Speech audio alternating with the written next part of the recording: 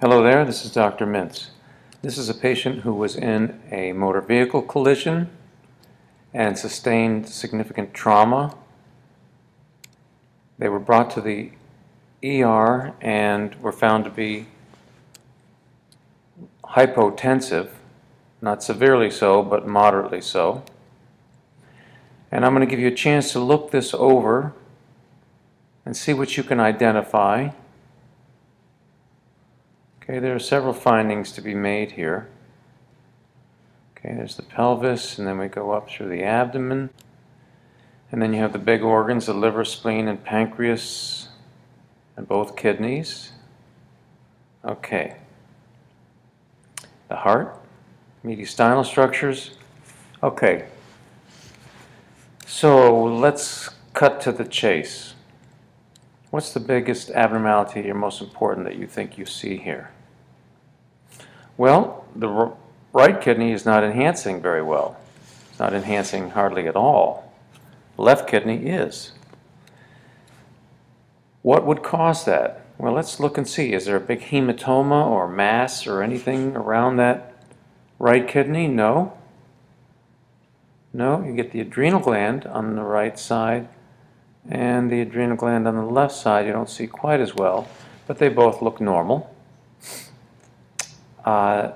So what would cause non-enhancement of a kidney in a trauma case? It would be a vascular injury, renal devascularization. And what can happen is that the renal artery on one side or another can just get yanked and pulled so hard it can snap, and that can make it close off on both sides, because the natural reaction of the artery is going to be to constrict in that situation after severe trauma. Or it can just get pulled to such an extent that the intima is pulled away from the inner lining of the artery. You have the intima that can then become an embolus or an obstructing tissue that can block blood flow to the renal artery. Okay, so here we have a renal artery injury related to trauma, and we can see a lot of vessels here. Let's see if we can zoom in there a little bit. So here's the left renal vein that's coming over to the IVC. We don't see very good depiction of the IVC because it's compressed by hemorrhage. This is hemorrhage here. This is duodenum. This is part of the pancreas. But this is all hemorrhage here. This haziness in here is hemorrhage. Here's the aorta. Here again you see the inferior vena cava would be this partially enhancing area here. And it's partially enhancing because it's being compressed. It doesn't enhance normally. It's being compressed by the adjacent hematoma. Okay. Take a look, see if you see anything else of interest here. You see how everything looks hazy in here? That's blood. That's blood tracking around the inferior vena cava, around the aorta. All these retroperitoneal structures here are being affected by this. Left kidney looks fine. Now, where is the renal artery on each side? These are renal veins, and they're pretty easy to find because you know that this is the only arching vessel that's going to go from one kidney to the other practically, or look like it, is the renal vein along with the inferior vena cava. So renal vein on the right is over here somewhere, smushed. Renal vein on the left is much better depicted, and this is what a normal renal vein would look like. Okay, so where's the renal arteries? Well, here's one right here.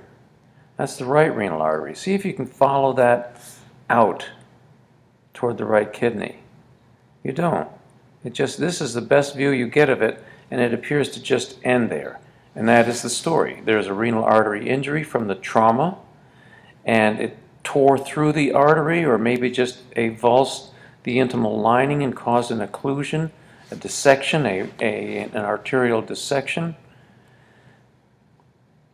Look here on the left. Let's see if we can see a nice artery. Okay, here's the left renal artery, and it kind of looks like maybe it's tapering off there, but no.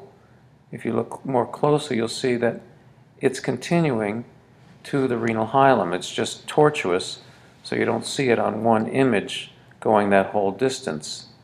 Okay, so it's here. This is left renal vein, this is left renal artery here, and that's coming in right into the aorta. Okay, so those are other findings regarding this. Now, look at the aorta itself. You see this shape? See how it kind of has an oblong shape? That's not the normal shape of the aorta. The aorta is under pressure, and so it's just rigidly round, or pretty much so. So as soon as you get any kind of distortion in that nice clean roundness of the aorta, and even here it looks a little flattened. Some of that could be this haziness, which is hemorrhage around it. But to me, that means there's probably been significant blood loss. And that's an important finding that a lot of people are not aware of. Look at right here. You see that? It looks like a football or an egg. That's the abdominal aorta going through the aortic hiatus, where it crosses from the thoracic cavity to the abdominal cavity. Look how irregular, how flattened it looks. Relatively flattened. So that is typical of blood loss. And even the heart, this may be normal for this person, but it's pretty small, and sometimes a heart will actually get small if enough blood is lost. This is probably normal, or low end of normal. Okay. So that's the story with that, and let's see if we can get into coronal, anything interesting here. Okay, so here a nice depiction of the renal nephrogram on the left and the absence of the nephrogram on the right. So this is unenhanced kidney because the renal artery is not allowing the blood to get through. Okay. Other structures that we want to be paying attention to here, the thoracic structures, the mediastinum, and here you have to always look through the thoracic aorta, the pulmonary artery. The main pulmonary artery goes to the right main pulmonary artery and the left main pulmonary artery. The trachea here branches into the right main stem bronchus and the left main stem bronchus. Here's the descending aorta. Here's the ascending aorta. And you can follow the pulmonary arteries as we do in a pulmonary embolism study and see that this one is enhancing normally, uniformly, the right one, and the left one is too. This little air pocket here is the esophagus. Everything has significance. Everything you should be able to point to and say, this is what this is. This is the azygous vein. The azygous vein courses up from the abdomen posteriorly, and here you can see it. Here's the aorta, and here's the azygous vein. Okay. Look at the lungs, make sure there's not a laceration of the lung or a pneumothorax or pleural fluid. Lungs seem to have fared relatively well.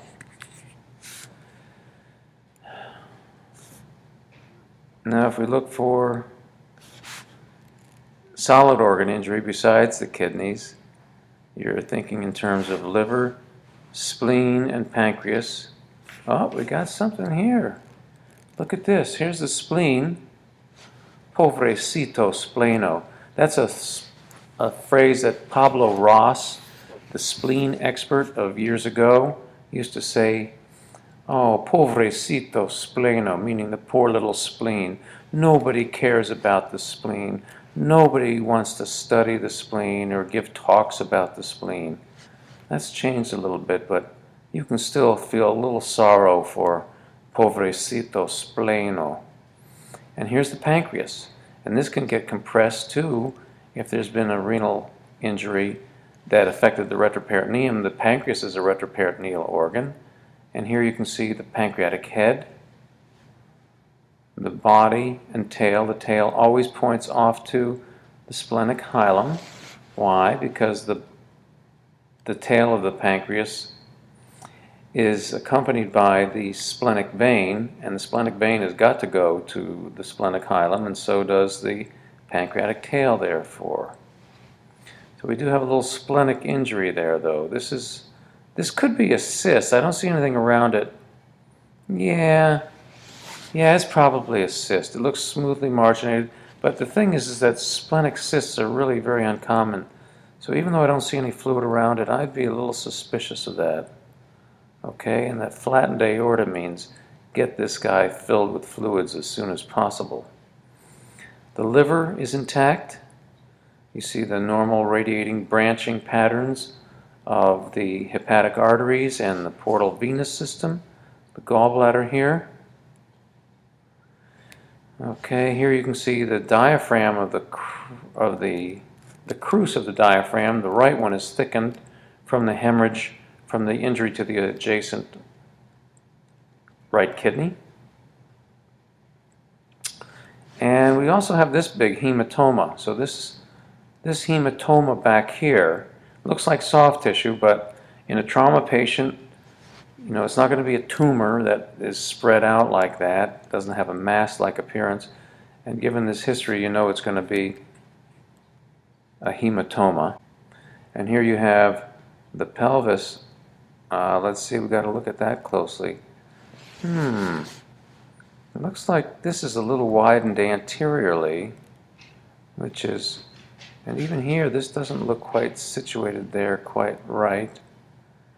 So I think there may be something of an open book type of injury to the sacroiliac joints. I'm not sure about that. Oh yeah, this makes it look more likely. So here you can see there's a fracture subluxation, or at least a fracture of the right acetabulum.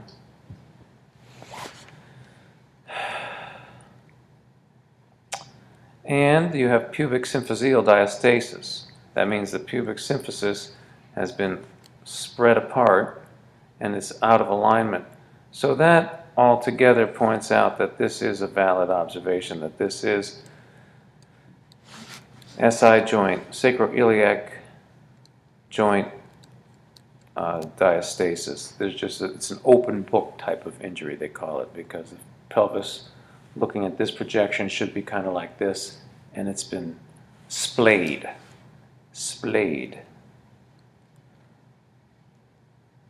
Okay. And let's see, we'll just go to a sagittal image 2. Make sure all the vertebra. You don't want to miss a vertebral fracture because you're all cut up with soft tissue injuries. So make sure you give this a good look too. Anyway, there you have it.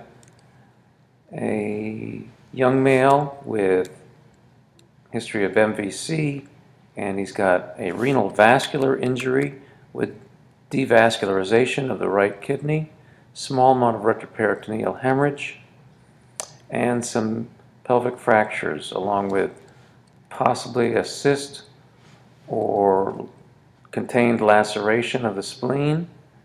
And we've got this hematoma, subcutaneous fat, a hematoma in the subcutaneous fat here. All right.